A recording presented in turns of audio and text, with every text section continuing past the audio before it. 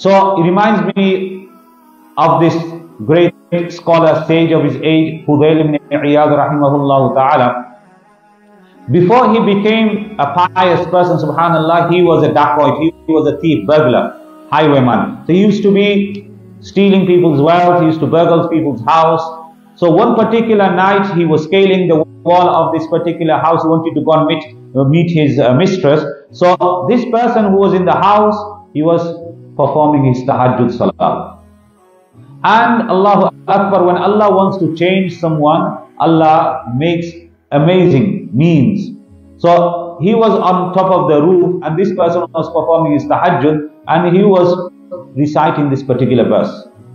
Alam ya'ni lilladhina amanu an takhsha'a qulubuhum li dhikrillahi wa ma nazala min al-haq. Hasn't the time come for the believers to humble? Allah is addressing you and me, every single one. So this, when he heard this, hit him like a rock. He immediately knelt down onto the ground and he said, Bala ya Rabbi qad hana wa qad ana.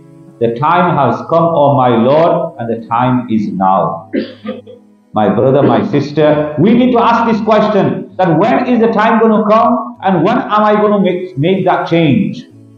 We always promise to Allah subhanahu wa ta'ala when we raise our hands that the Ramadan has come and we're going to change our life. Ramadan finishes, back to square one. We go for Umrah, we go for Hajj, and we say, we pray in front of the Kaaba, we cry, and we say we're going to transform our lives.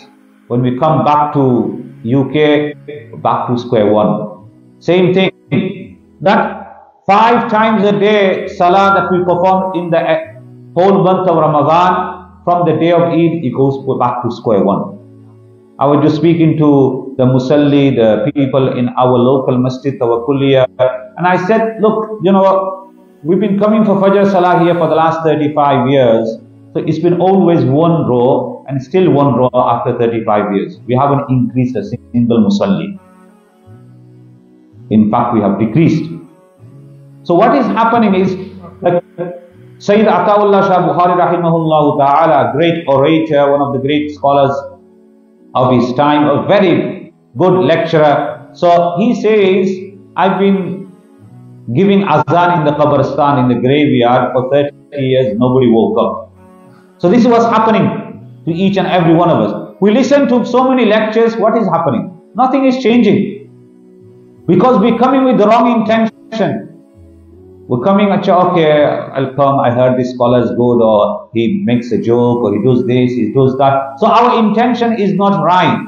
We need to first of all make this firm intention. We are seated here, we're going to make a change. Whatever we listen, we're going to start to put that into practice. Then you will see the change in the life.